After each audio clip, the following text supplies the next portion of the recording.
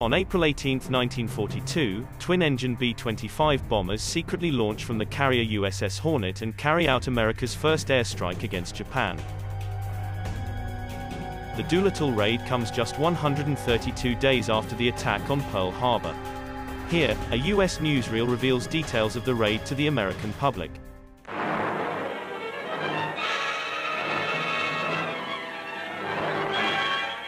United States aircraft carrier Hornet, part of a task force steaming into Japanese waters, is now revealed as the secret base from which American planes first bombed Tokyo.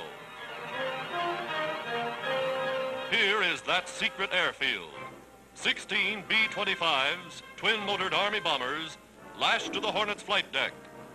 The dramatic saga of a combined Army-Navy mission that brought panic to Japan and stirred the world for its brilliance and daring. Colonel Doolittle, now a major general, assembles his 80 volunteers before the flight. Not until this moment is their objective revealed: the heart of the island empire. A fitting touch. Japanese medals awarded United States officers for humanitarian aid to the Japanese people are returned attached to 500-pound bonds. Now, in heavy seas, some 800 miles off Japan, enemy patrol boats are sighted and sunk.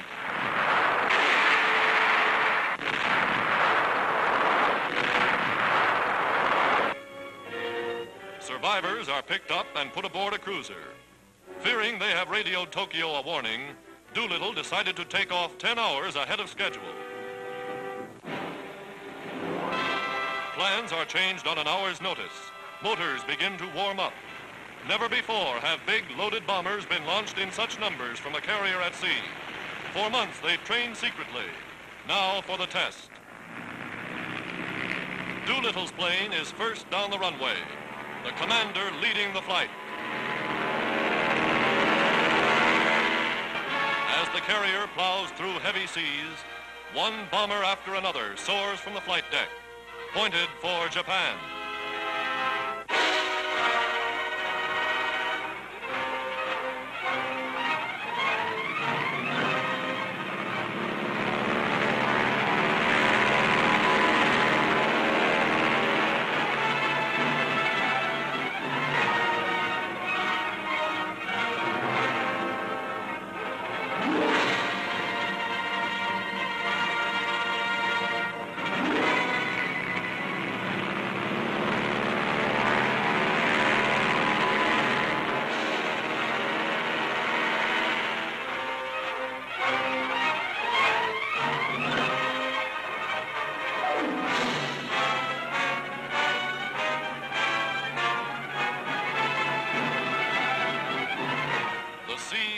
Rougher, the weather worse, but not one plane fails to get into the air.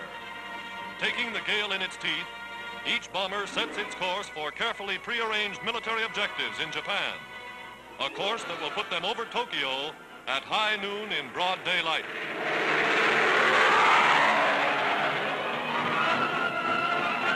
The Yokosuka Naval Base ablaze. Arms plants, rail yards, and oil refineries smashed by the raiders in Tokyo, Yokohama, Kobe, and Osaka.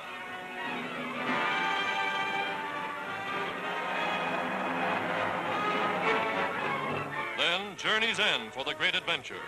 Fuel gone, 15 of the planes are wrecked as their crews are forced to bail out over China and Japanese-occupied territory. The Japanese government flatly admits that of 8 uniformed flyers captured, some have been executed. This in flagrant violation of all international law. 64 of the 80 men who took off were rescued, and most of them have returned to duty. In Chongqing, Madam Chiang Kai-shek honored Doolittle and his gallant men for a raid that did much to shake the complacency of the Japanese warlords.